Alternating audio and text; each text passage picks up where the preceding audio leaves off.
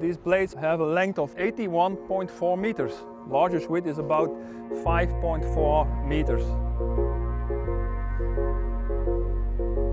We need more and more green energy. Yeah? So the bigger they are, the more surface that they take, the more energy we can produce. Power is one thing where turbines are getting better all the time. And then in the turbines itself, there's a lot of technology, a lot of investments in research to get them better and better, meaning that there are less components. Less components is less maintenance, is also less things that can break down.